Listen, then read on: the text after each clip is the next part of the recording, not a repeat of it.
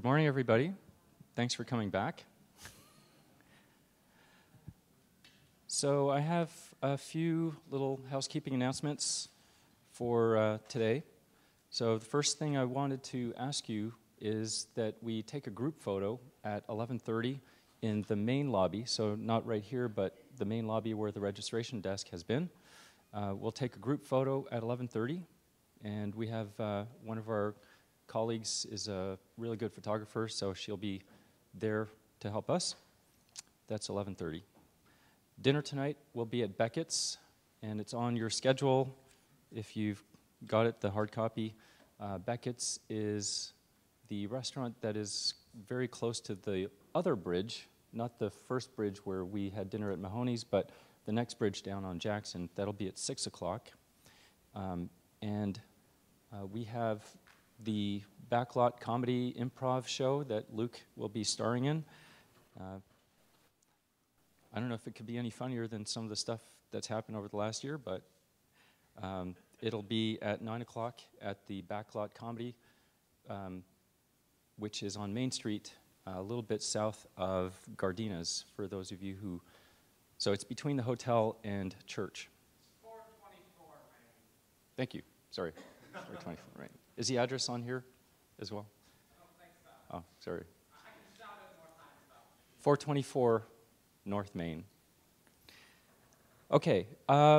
Lunch homework from yesterday. I'm sorry, I have not had time to process the lunch homework. So if there, Christina, you had a, did you return the sheet that you wrote on? You just took it back. Okay. So at some point later this morning, I hope to process it a little bit and then give you a summary back, either after lunch or right at the end of the lightning talks, of which we will have more. So I guess our board got erased. But lightning talks, please sign up over there. I'll just scratch something out for lightning talks. Don't forget that this afternoon, after Steve's closing keynote, we will have a Birds of a Feather session in here, as well as sprint planning. So just converge back here and then gather together, figure out what you'd like to work on for tomorrow or what you'd like to get together to discuss for those of you who won't be here for the sprints. And I do hope that many of you will stay on for the sprints. In many ways, they're the things that bring new blood into the Plone community, and you can forge really good working relationships with people who are leaders in the community. So I hope you'll stay on for the sprints. And that's all I had for housekeeping. If there are any other announcements that anybody wanted to make, new code they've written overnight, because I know you had lots of rest last night. Okay. All right. Well, I haven't really been sure how to introduce my longtime friend Brian Silverman, other than to keep telling everybody, hey, he's the guy who hired me when I was really young. It was the way we met was I was lucky enough to be part of a high school program for overachieving kids that was meant to keep kids in Canada to be entrepreneurs in the technology field. So as you can see, it really failed with me because I'm not in Canada anymore. But Brian's company, Logo Computer Systems, agreed to be a sponsor for that program, and so they were interviewing people, and I went over and visited, and they ended up sponsoring me for the program. And as part of the deal, they had to hire me back for 6 weeks at the end of the summer. So it was my first experience writing software and getting paid to do it. And that particular project was this really weird prototype 6809 breadboarded computer that was meant to be a very portable computer. This was in 1983. And so I was asked to learn the Forth language and to write an interpreter for Forth in 6809 assembler. And because that computer had a serial interface, I actually had to write the code on a Fujitsu 6809 computer. So I don't know if many of you know, but there are computers built around the world and lots of Japanese computers at Brian's company. And so I spent 6 weeks kind of pounding my head against a wall. And at the end, he still somehow hired me back for 3 work terms. So that's how crazy he is. So Brian's connections go to the MIT, to MIT where he did his undergrad, and his connections there were at the Media Lab, and he's known so many people that were such important innovators in artificial intelligence and education that it was mind-boggling to be working there and to hear about some of his stories. He's definitely one of the brightest, most original thinkers that I've met. Every time I sit down with him for a conversation, I worry that he's going to expose me for being a fraud. So he's been regaling us with some of his stories, and I hope that you'll find them as entertaining and as eye-opening as I have. So with that, I introduce you to Brian Silverman.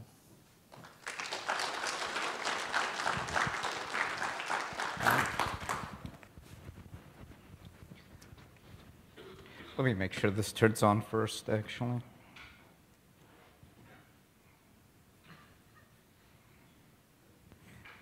Yeah, that's good.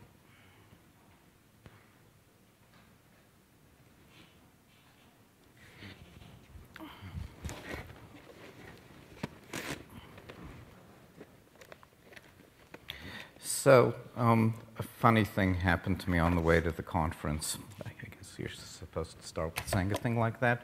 I came from Canada, and one of the things is when you come from Canada and fly into the United States, the immigration folks are at the airport there rather than the airport here.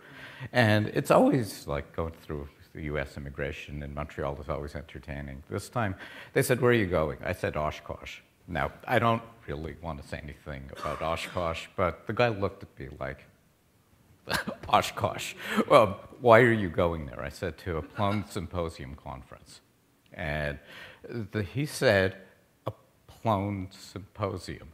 And I said, it's a content management system for universities and other big organizations. And he said, what do you do for a living?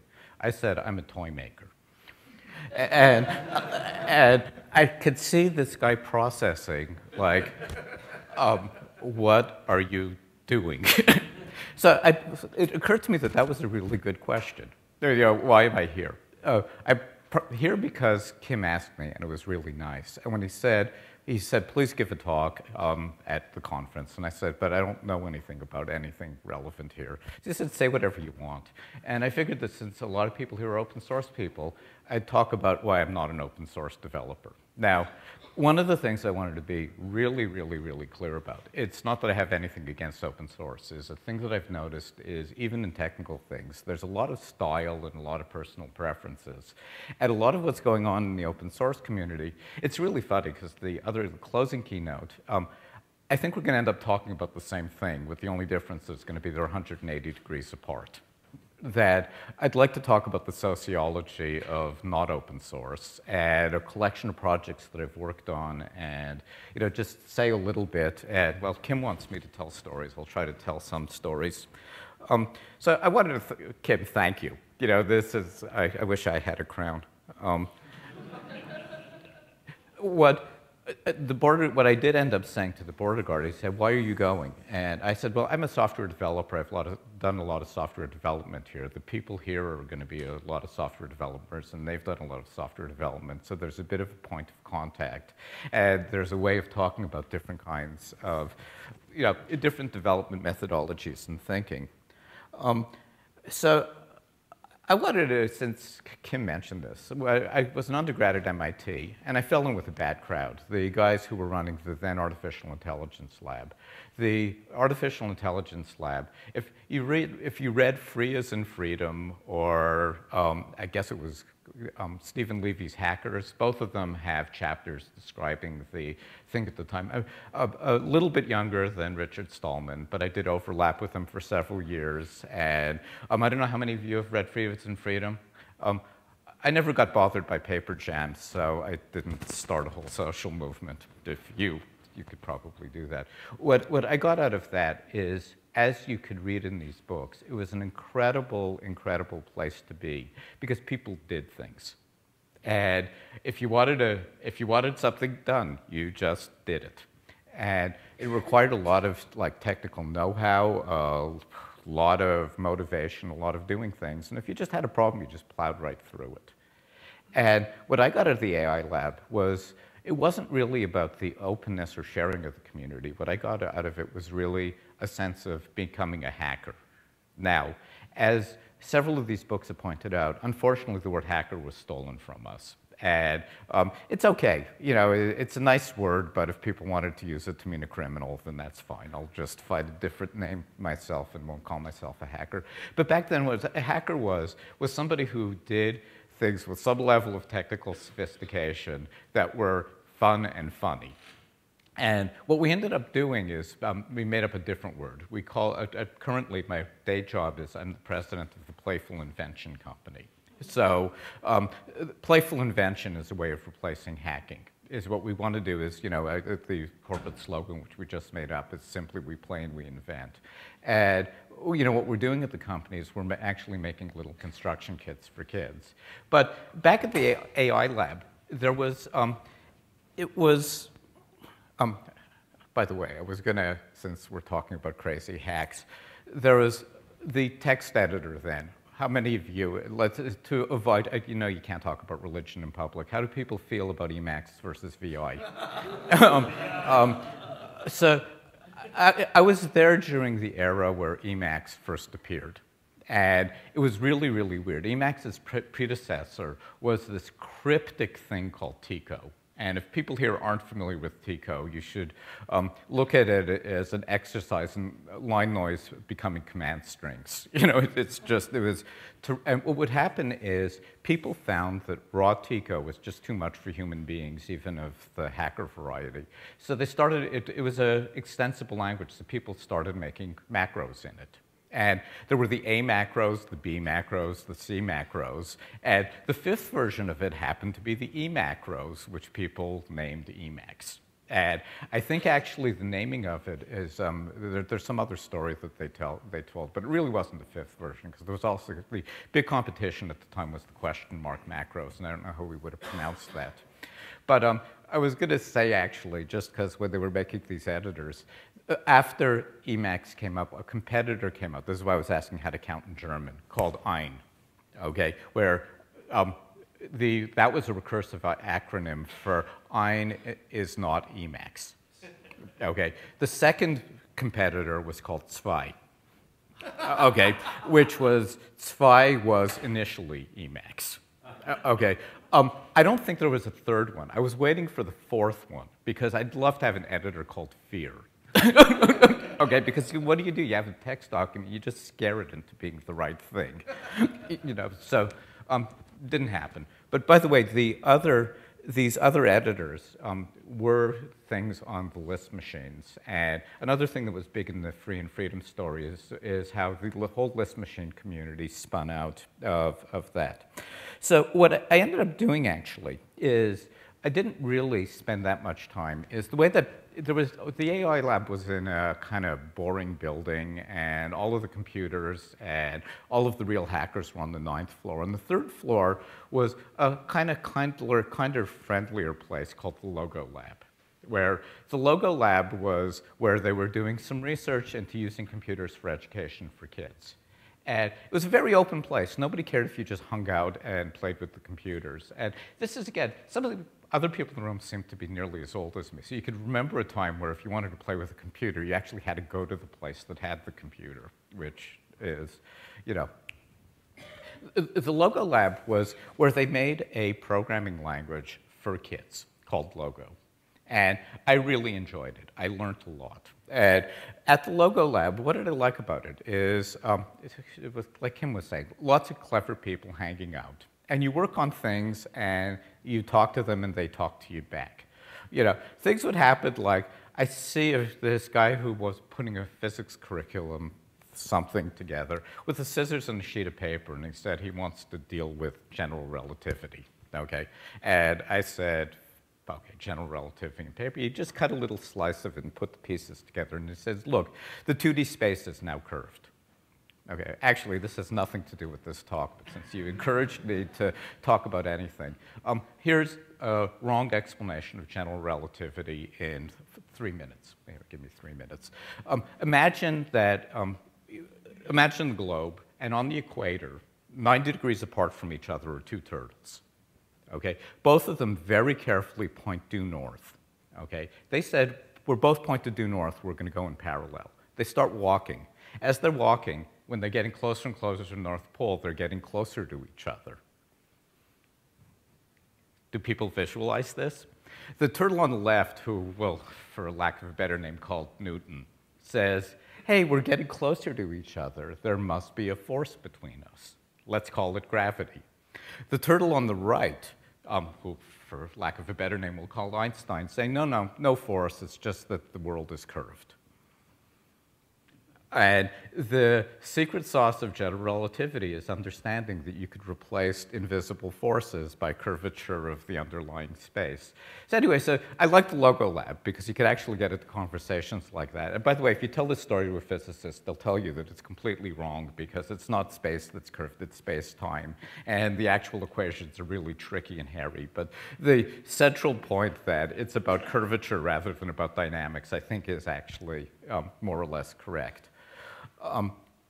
So what happened was, by the time I was graduating, kind of synced up with me graduating.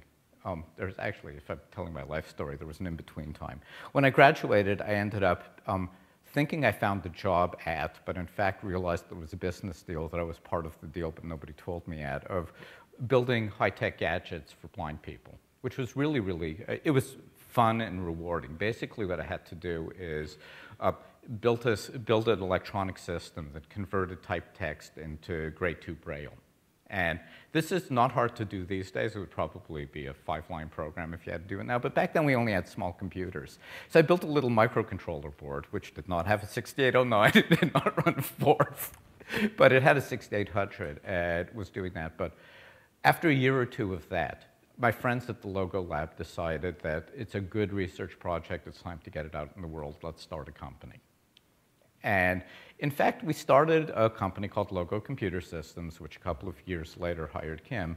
And that's really where I started having experience with doing software projects and managing software projects and distributing software projects. And this is kind of, if I wanted to say why I'm not an open source developer, we didn't do it with an the sociology of it was totally not open source. And let me actually back up a bit, and since this is all about digressions. So we program computers, right? The thing that I've noticed is there's really two different kinds of objects that we're calling computers, and they're in fact very different one from the other. One of the kinds of objects is like a Raspberry Pi or like an IBM 360. It's a system whose software system is vast, complex, powerful, subtle, tricky, and lots of interconnected pieces. The other kind of computer is like a PDP-8, where basically you can understand everything about it, absolutely everything, like the Arduino. It's crazy because if you're a modern programmer, it's hard to believe that you can get a thing that is a computer. You can read the documentation of it, and the documentation is 100% complete and 100% true. When we were making our first versions of Logo, it was for the Apple II computer. With the Apple II computer, we had documentation that was 100% complete and 100% true, and we knew there were going to be hundreds of thousands of clones of this object all over the planet. So we were able to program without any dependencies on anything. It was basically us versus, we did this in assembly language in those days. And by the way, what Kim was saying is I don't think it was me. We realized early on that actually typing code in on an Apple II to program for an Apple II would drive us crazy. So what we ended up doing is we were the first commercial customers of Lisp machines. We bought a few Lisp machines, and we were using the Lisp machines just to write 6502 assemblers and downloaders and debuggers. So we were basically very early on doing a host-client thing, getting this code there. So what happened was we got the logo done, and for better or for worse, it was a big success, which actually propelled us into being a real company. And after we did the Apple version, we started going around the world and finding other customers, a lot of them in Japan that had versions. So we did a version of Logo for the Atari, okay, which, since this is more business history than anything else, the Atari company, I don't know if anybody remembers this, they had a very, very interesting arc as a company. They went from 0 to $1 billion in sales in about 18 months. It took them less time than that to get back down to 0. Okay, that they were the flash in the pan of all flashes in the pan. And one way that, here, it's back then I used to play not understanding things like business at all. If you play the jester, you can ask any sort of bad question. I asked them very early on, this is before everybody knew this, do you actually make money when you sell a computer? And they said, no, that's actually a very astute question. We lose money on every computer, but we're making the money back on software.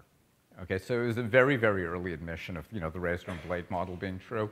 And that actually turned out to be very funny, because the marketing guy that I was traveling with at one point said, if you get logo, your sales of computers will increase. And the guy said, with only a slight smile, we can't afford an increase in computer sales.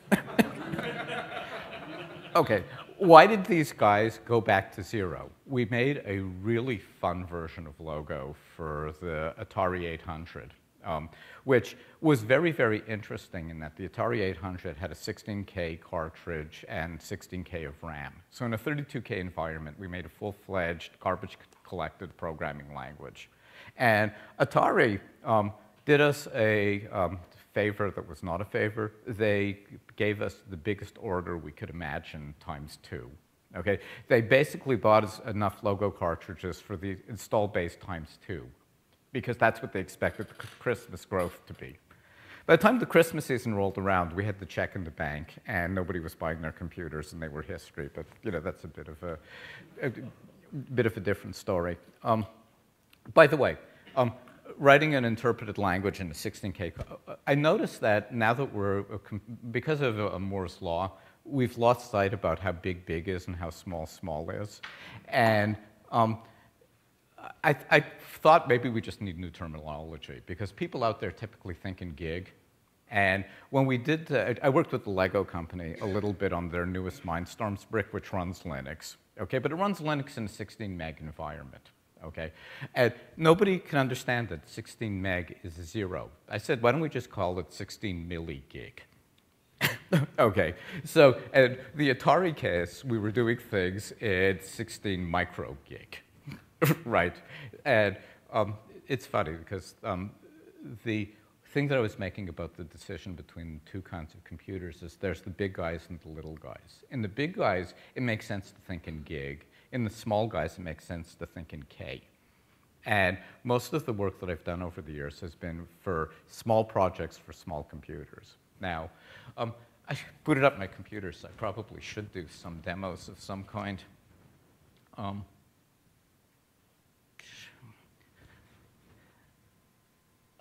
This may be a little bit out of order, but what I wanted to talk about a little bit. Well, actually, why don't I do this first? Since we're talking about logo, I don't know if other people are like this. I've kind of got the day job, which is a lot of fun, but despite the day job being a lot of fun, I'm always working on these hobby projects, and this may be the only crowd where actually writing code as a hobby isn't considered to be like a cost for being certifiable. But what this is turtle art, which is actually on my favorites list of current hobby. What it is it's a drag and drop kind of logo-like language, where if I pull out a forward block, and I double-click on it, the turtle goes forward. If I pull on a right block, how many people here have programmed with logo and the turtle at some point in their careers? Okay, that's actually a fair number. So this may not be. Here, you can do this, and you can pull out a repeat block, and that makes a square. What's programming really? It's about controlling repetition and naming. We can call this square. I should spell it right for full, so we can clean and do this again, and we could then pull out a repeat block.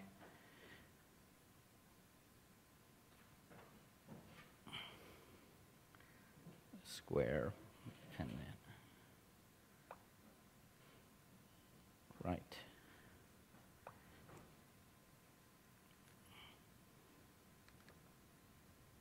So you could see that you can fairly quickly build up interesting things. Now, the thing about it is this in and of itself is a little bit too little to be interesting. What we did, I'm hoping this internet link is working.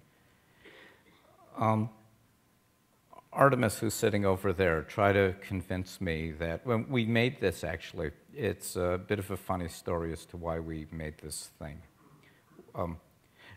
In our day job, we were making the Pico Cricket robotics kit, which had this user interface.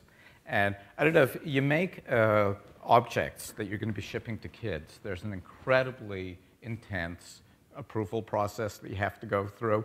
So we basically had to wait a year while we were getting all sorts of safety regulations through. During that year, we kind of decided that maybe we should use our UI, this block-based UI, and just bring back the old-time logo turtle. And when we first did it for fun, and we didn't really know what we had. Because we actually, this is slow, so I'll talk while it's loading, is the turtle art thing could have been one of three things. It could have been a kid's introduction to programming, it could have been an introduction to math, or it could have been art. After Artemis saw it, she kind of became instantly convinced that it should be about the art of it. So we then spent the intervening several years making images. I don't know, does some AV person have a guess as to why it's blinking? Maybe not. No idea. What we ended up doing is spending hours and hours and hours making images that we kind of like. And we were doing this a little bit over breakfast, and then having play fights with people with art backgrounds about whether or not this is really art, and if it is, what kind it resembles, what kind of stylistic things there are. But so this is where logo came from. And actually, since this talk is about why I'm not an open source developer, I'll get back to the story of turtle art and open source. But the other hobby thing that I wanted to show you, because it's rare that I get an invitation to do whatever I want to a geek audience, and I like geeking out occasionally. Okay, what this is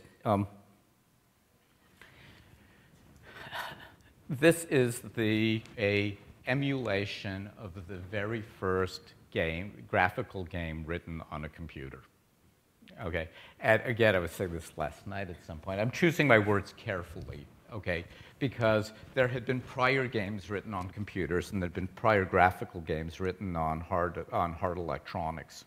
But what this is Space War written for the PDP-1. Now, how did this come to be?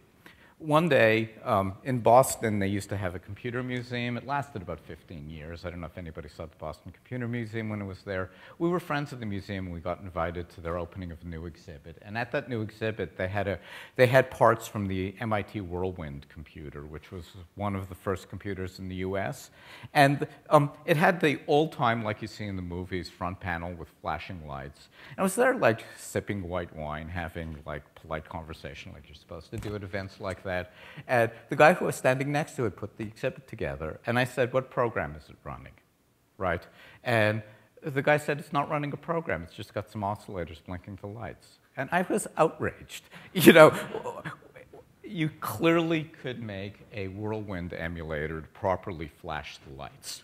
Okay, so what this did is this sort of set me on the course to bring back old bits of computer software through emulation. Now, while I'm telling the stories, somebody should be screaming, where's the source? Let me actually, here, if it demos, sources. Actually, no, what I need to do is here I go back and document, tools, view source, and here is, okay, what this is this is the boring part. This is the 300 lines of code that is the PDP-1. Okay, and in fact, the fact that you can have a PDP-1 and 300 lines of code, and what this is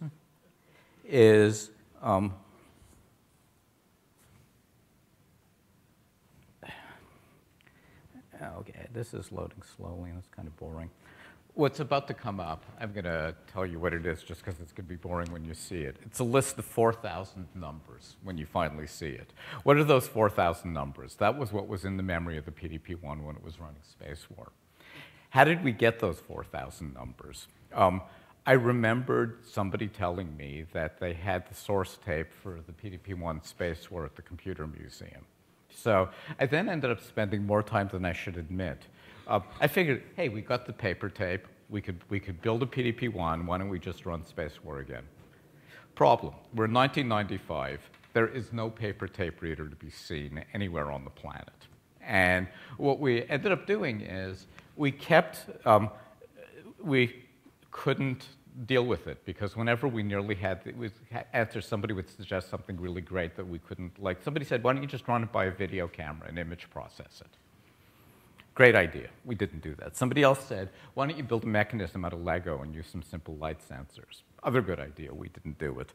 What we did instead is I sent email to my friend who was one of the people running the museum explaining the dilemma. She said, well, I'll give you the name of the person who actually was one of the authors of this original work. So I called the guy. This is back in the day. And it's funny, though, because when we're doing these computer recreation projects, most people don't believe it. And they think, the guy basically said, you know, you're the 7th person who's asked me. The first 6 have wasted my time. Why should I believe that you actually are worth me talking to you? I sent him a URL that had the PDP-1 Lisp running on the PDP-1. And he played with the original Lisp, and then he was a believer. So then we got together. So we got together, and he brought a 15-page listing that we figured we can type in again. And I can actually see if I can get the listing, but this network isn't being happy.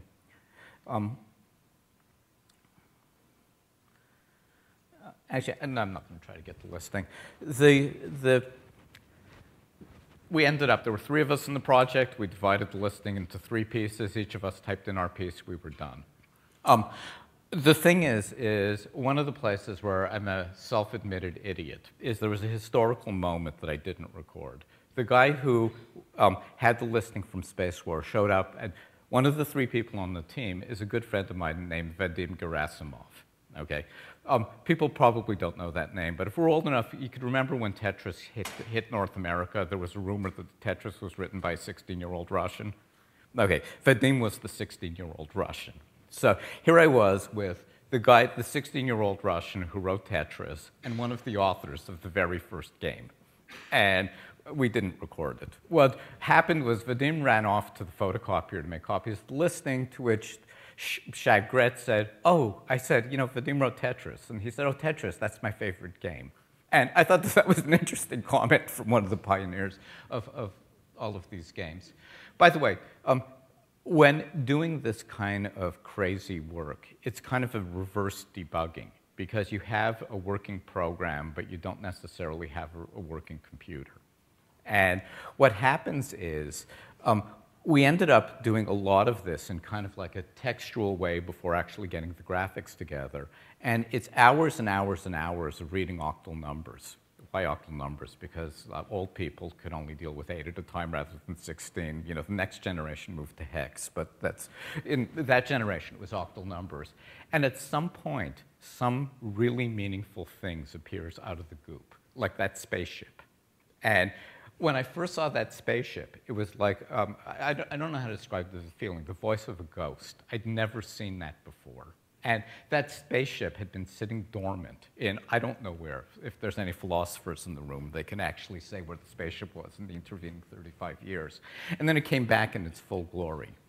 The story that I like telling about this thing having gone to sleep and come back again is the first work we did for the PDP-1 was the Lisp that I mentioned.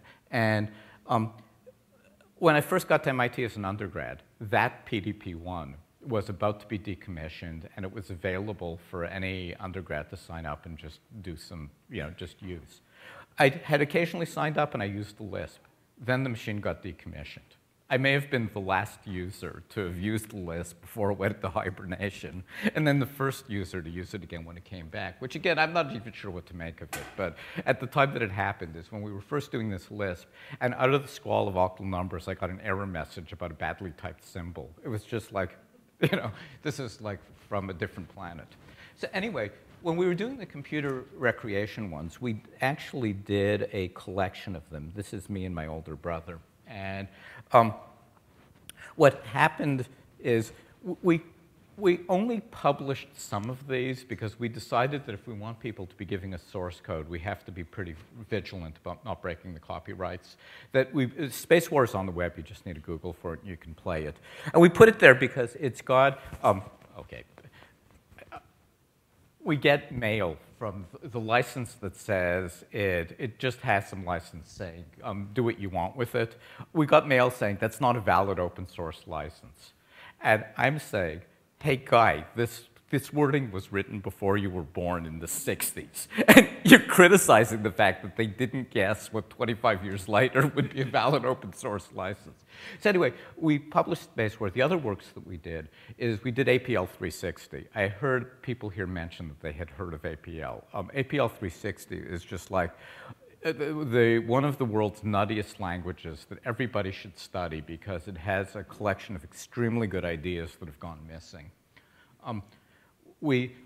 The most amazing one that we did actually was Smalltalk 72 from 1975, which was a project done at Xerox PARC, totally under NDA.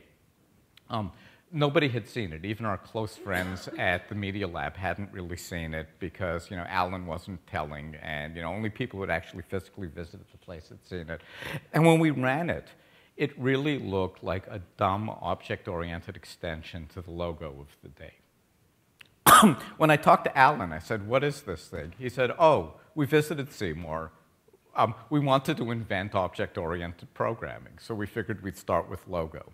So, in fact, the thing that was a bit crazy, and I think I said this to some of you yesterday, is when that one first came up, it said, welcome to Smalltalk, August 1975, in black letters on a white background with proportional font.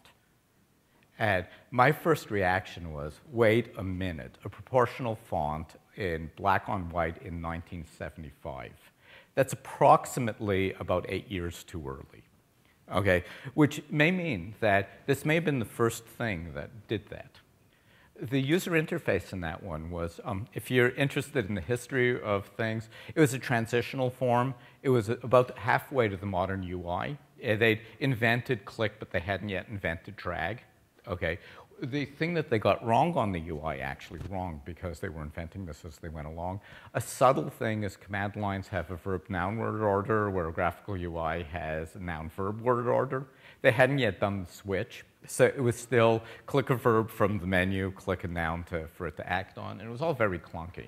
And the comments in the source code were terrific. Like, you know, there was one place where we found the comments saying, "This is junk. We have to rewrite this code when we understand what objects really are." And by the way, somebody once, an Alan Kay comment about C++, is he said, "When I invented object-oriented programming, I did not mean this." Okay, what this is, and okay, we have to, the whole thing, you need a bit of the history to, So a friend of mine knew that my brother and I were into computer simulations, and what he did, I don't know why he got into his head. This was about 5-6 years back. He thought that for the 35th anniversary of the Intel 4004, what he wanted to do is he wanted to make a scale model of the Intel 4004. Now, if you're making scale model trains, you make them smaller. If you're making scale model chips, you make them bigger. So what he wanted to do is he wanted to make a that big, transistor-accurate model of the 4004. So he went to Intel, asked for funding, and asked for the schematics. And amazingly returned with 3 sheets of paper, which were the schematics for the 4004. When my brother Barry and I got these sheets of paper, we said, wow, we've got the schematics for the first microcontroller. I wrote a very simple transistor emulator. And we used Dia, actually. We spent a boring week entering the net list in Dia. And we're running 4004 code by doing the transistor model. This was on the web in a minor way. And I get an email from somebody saying something very cagey about a year later, saying, I saw your 4004 work. It was really good. I have another chip that you might be interested in. And he wasn't telling, okay?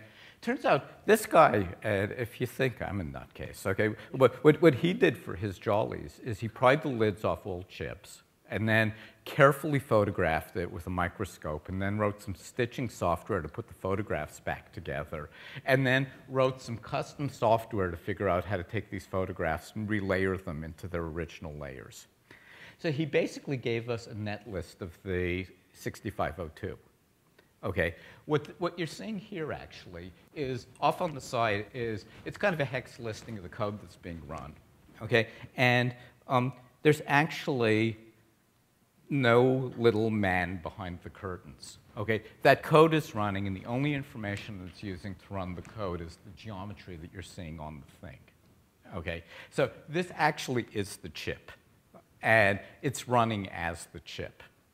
And if anybody's interested in this, there's a website called visual6502.org that has this and the story behind this and everything else around it.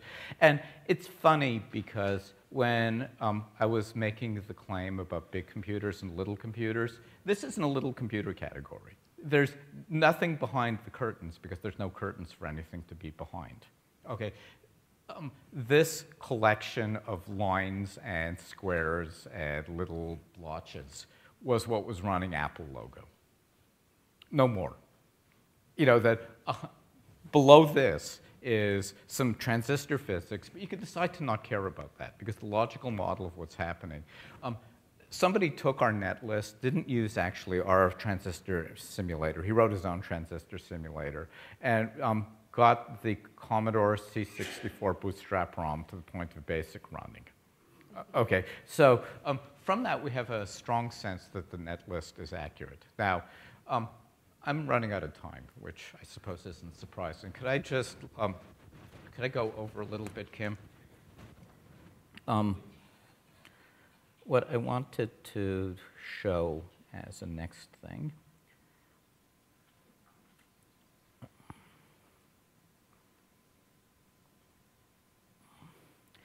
Game of Life.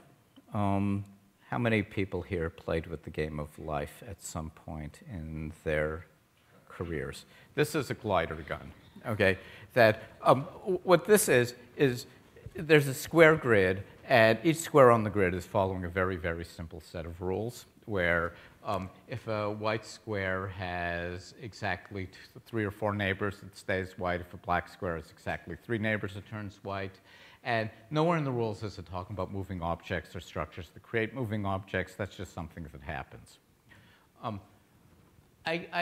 When I was, the first computer program I wrote was we had access, it's a long story and we don't have time, to a mainframe. And my brother and I actually wrote this, and we were using up reams of line printer paper, you know, figuring out about the life games. So I always had a fascination in this.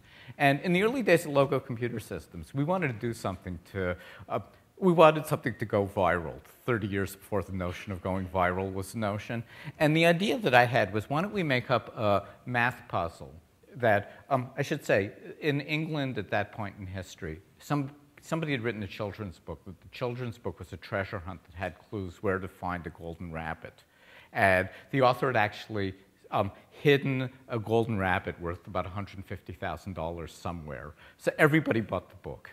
And I figured, why don't we have a math contest that has these properties? We'll say, we'll give everybody the Game of Life. If you could find the starting position that lasts longest before going stable, we'll give you $100,000. Okay, so we never did the contest, but it did cause me to go and visit some of the people who were important people in the cellular automata game. Most notably, through this, I got to meet Steve Wolfram when he was still the arrogant physicist and hadn't yet become the incomprehensible entrepreneur. But it got me interested in cellular automata. And the thing that, what I wanted to do is, if you've read about the Game of Life, you probably have read that it's been shown to be computationally universal. Well, what does computationally universal mean? It means you can make a computer out of it. I looked at this and said, like, how could you have meaning to the words, make a computer out of this? The answer is you can imagine that these gliders are like bits moving around in a serial bit stream. The thing is to turn into a computer, you'd need a screen about 50,000 times bigger in each of the 2 dimensions, and my Apple II wasn't going to do that. So if you can't win, then you know, the basic is when you hit a roadblock, the usual technique is to cheat. So what I did is I figured I'm going to make a different set of rules that are fairly easy. And I tried the simplest rules that I could imagine. If a black cell has 2 white neighbors, it turns white. If all white cells go black. What I found, much to my surprise, is those simple rules did a glider dance. Okay? And this was another discovery that my wife at the time was joking, as I did this one afternoon and then spent the next 3 years giving conference talks about it, which was largely true. But the thing is these gliders get out of control. But what you could do to keep them in control is I cheated even further. I decided that I could have permanent dead cells and permanent live cells, and that just makes the thing turn the corner.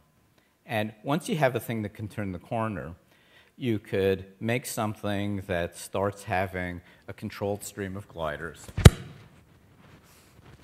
Okay, and you can actually see that from a controlled stream of gliders, you can build logic gates where, let me actually, this is, the thing on the left is an AND gate. You'll notice nothing's coming in, so nothing's going out. 1 comes in by itself, it misses. 2 come in together, it manages to produce something as an output. Now, what I then did, and since I'm going over it, and I wanted to leave some time for questions, I'm going to kind of cut this short and say I invented an even more tight set of rules that ended up being called Wire World.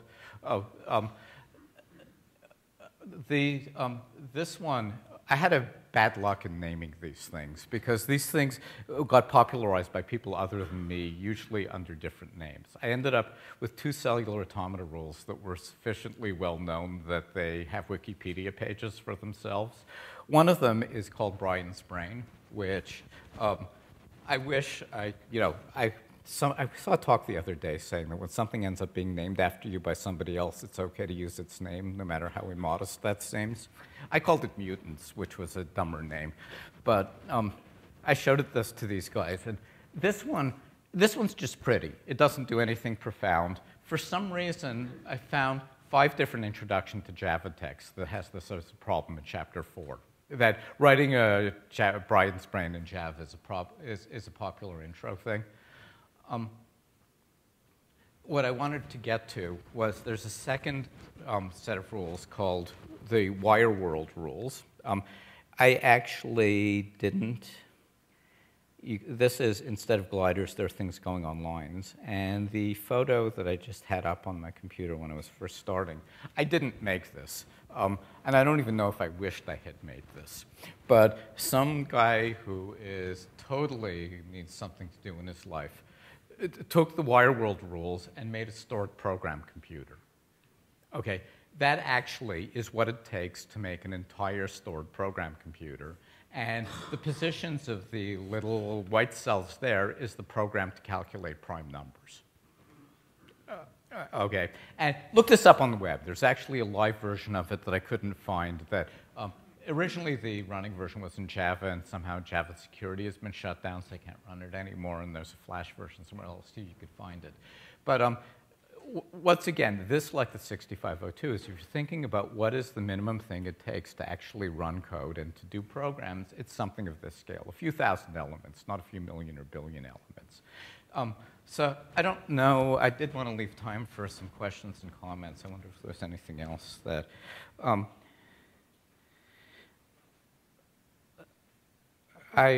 maybe I'll go through this quickly.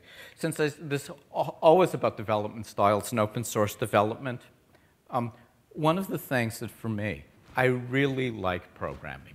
Okay, because I really like programming, the idea of pulling in a library is why should the other guy have had the fun? Right, that I'm constantly reinventing wheels. And what I find is that for a lot of tasks, not all, but for 80% of the tasks that people pull in libraries, you end up pulling in 40% code, more code than you need, and adding 20% to filter it to the case that you want.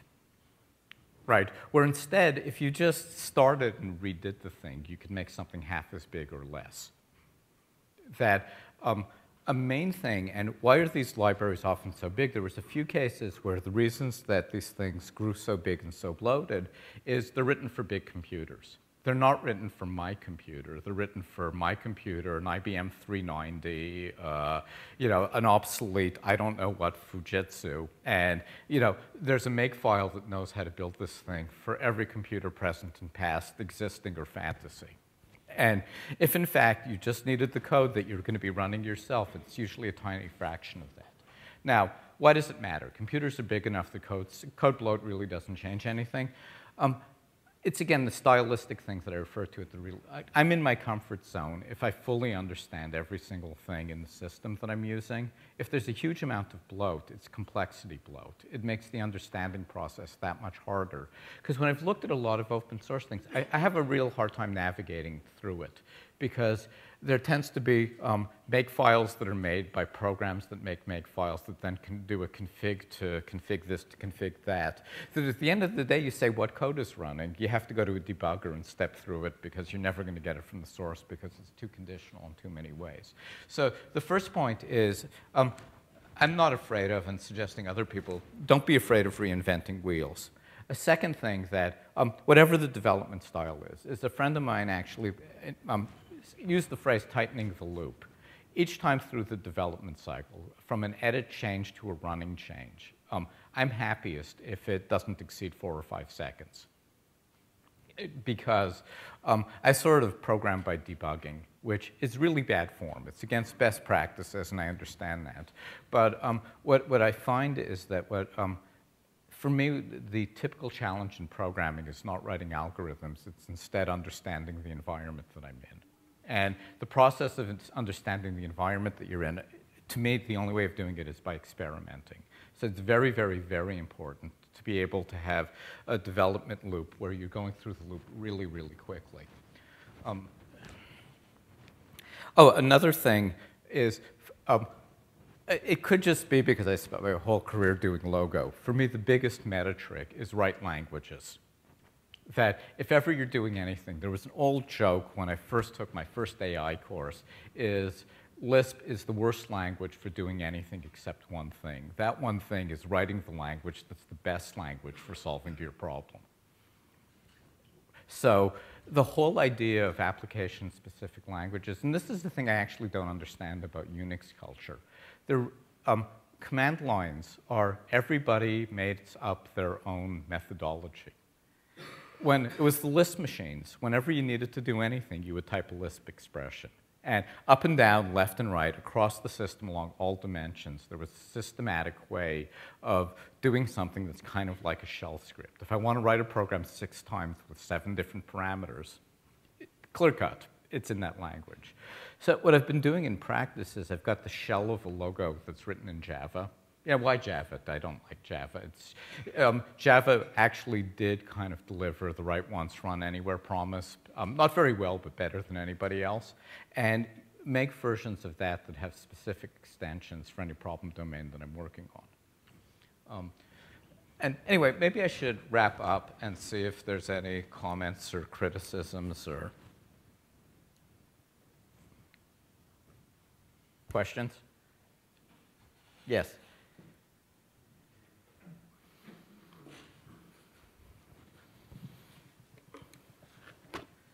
Since you've seen kind of like the growth since the beginning of all of this stuff, what's the latest thing like today that gets you excited? Today. Oh yeah, but what was the second half? Since you've been around, Yes. like since the core of it, Yes. what today, in new technology or new languages gets you excited now? Actually, I don't know if it's getting me excited because one of the things is for most of my career it was like Seymour Papert wrote this book called Mindstorms that was about the intersection of technology and education. And I think what we've been trying to do is figure out how to adapt the ideas in that to the new technologies of the day. So if it's okay, I'd like to rephrase the question of what are the new technologies of the day that are important. Clearly, Used to be one keyboard, one screen, one person, one program. You know, that's totally cratered, right? Programs are here, there, everywhere. People are interconnected, machines are interconnected. You have something, it's going to be on some amorphous collection of devices serving some amorphous community. Right, so the fact that there's global interconnectivity is really important. That's the fuel that keeps you guys going, right? The fact that things can now be cloud-based is really important. Moore's Law actually really helped us. The fact that that laptop has more computing power than was available in the United States the year I hired Kim, right, has got to be significant somehow. You know, that we really, you know, there's basically infinite computational power now. And, you know, figuring out what to best do with that, I think, is a very good challenge.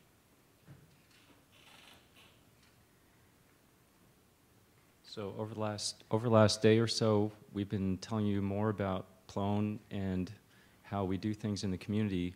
You said you had some pretty incendiary thoughts. Do you want to share them? Sure, if you all promise not to kill me. I would spend a lot of time seriously considering the centralization versus decentralization of governance issue.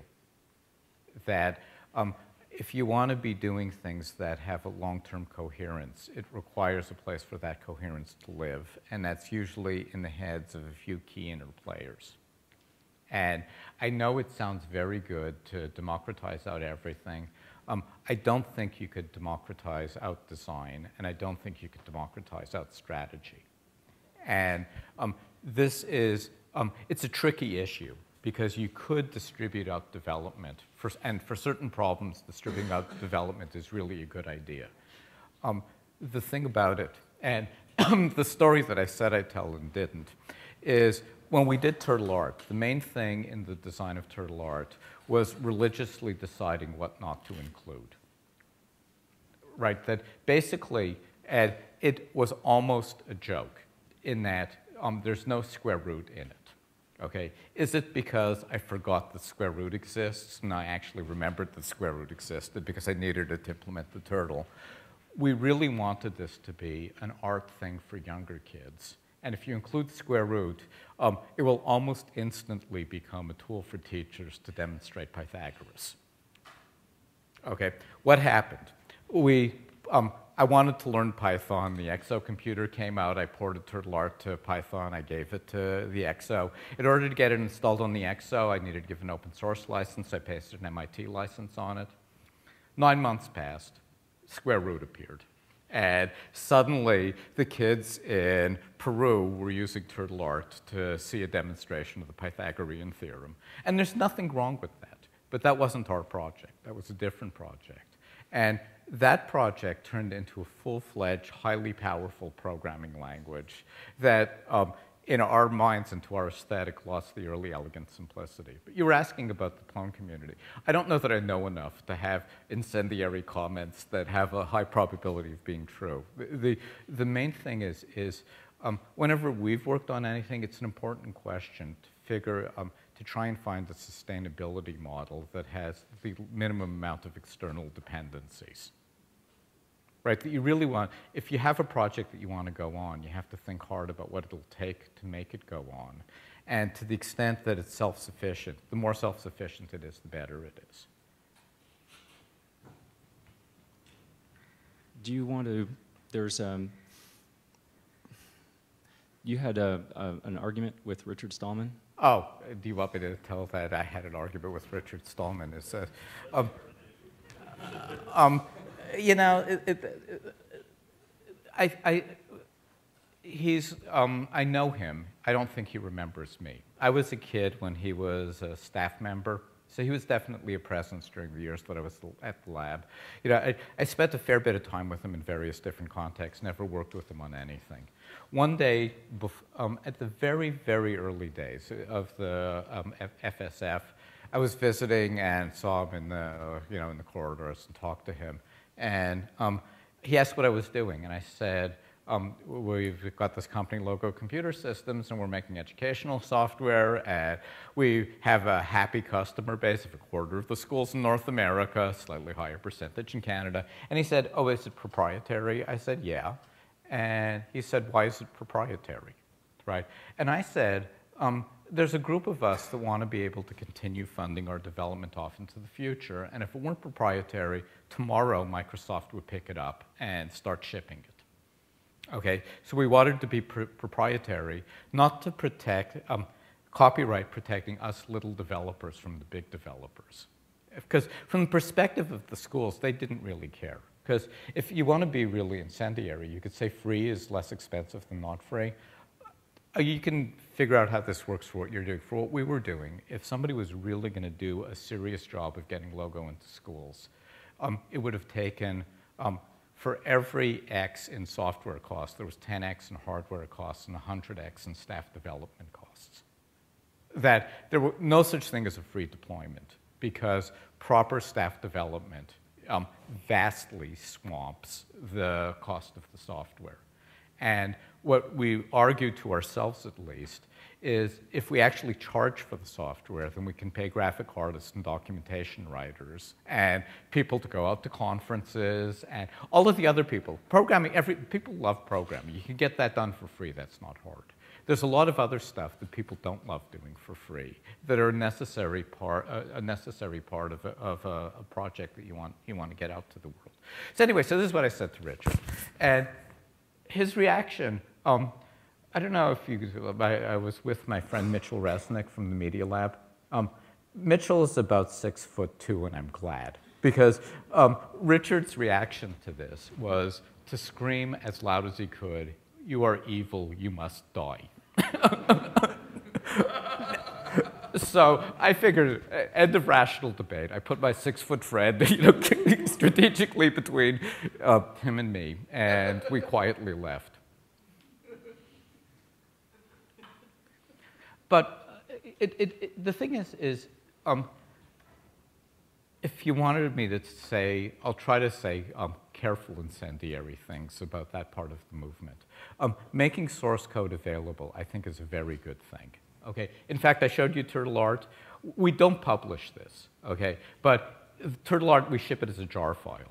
Inside of the jar file, it's primarily written in Logo. All of the Logo code is in the jar file, and all of the Java implementing the logo for that Logo code is in the jar file. So we're actually shipping not only the source, but the entire development chain, okay, with the product. And okay with that. The thing is, and maybe this is being an unfair control freak, when I talk to my artist friends, they really don't like the idea of people remixing their work. Because their work is their identity. And it's not about being nasty or about limiting things. If you take the time to make creative work, you artists have a natural feeling of ownership over the creative part of that work. We kind of feel that way about our software designs. Actually, don't feel that way at all about plumbing. That, all of this computer simulation stuff, all of that we just MIT licensed and threw that into the pool. Stuff where, anything where we spend time placing pixels in the right places, we don't want to have forked just because we spent a lot of time putting the pixels in the right places. Since you're asking me, okay, Kim, when I was at breakfast, there was a story that I told that he said I should tell, and it didn't fit in the flow of any of this, so I'll do it anyway. Is what I was saying, and I'm going to be outrageous. The Linux community has not given a proper thank you to Bill Gates. Okay? The reasoning is the following, and I actually believe this to be true. We met with some early Microsoft people, and the guy asked me a very good question. Beginning of the 20th century, the car industry was forming. Between Ford and GM, who did better? And what I thought he was asking, Ford was the Apple of the day. They were a bunch of counterculture weirdos run by a charismatic who knows what. And GM was like a bureaucracy, business people, anti-competitive, nasty, tearing up streetcar tracks. It was, it was really, and I said, it's complicated. It depends on what you're really trying to do. And he said, I said, I don't know who won. He said it was Exxon. And what he said is the most viable long-term business strategy, and this is a phrase that I love because it sounds so incomprehensible, commoditize the complement. If you're a car company, the thing that you want to do is make there be cheap oil. If you're an oil company, the thing that you want to do is make there be cars. In the 80s, if you were a software company, you wanted there to be cheap computers. If you were a hardware company, you wanted there to be cheap software. So Sun and Apollo and all of the workstation companies were pushing Unix as hard as they can. Cheap software to fuel their hardware business. Microsoft decided to be a software company. And to be a software company, what they needed to do is they needed to cause there to be very cheap computers. By a collection of very good business deals, they convinced all of the major manufacturing companies on the planet to start making cheap hardware. So because Microsoft wanted to sell Office, we all have $600 laptops. Okay. The existence of cheap computers is because of the fact that Microsoft was commoditizing the complement, and it was the existence of cheap laptops that allowed Linux to take off. So anyway, I just it may be like him, hate him. It was Microsoft and that particular strategy that led to the context that we're in now. Okay, outrageous enough? You should probably thank IBM for making a bad deal with Microsoft then. You know, that one's complicated because I don't know. I think that may actually, the details of what was going on, that may not have been that important. Okay, because Microsoft was trying to do this kind of thing with a lot of different efforts that weren't DOS-based, and they weren't really succeeding. You know, because the thing about IBM is, if you remember, the original PC came out with 3 operating systems, not just DOS. And only DOS managed to make it through. And IBM's a whole other story that I could go on for. Yeah, it's a different talk for a different day. IBM was probably the most interesting tech company in history. You know, that people don't give them enough credit, you know, that actually, people my age grew up being schooled to hate IBM in the way people who were younger grew up being schooled to hate Microsoft. And I think in both cases, from the looking backwards in history, there was a lot of good in amongst the evil. Okay. Other questions?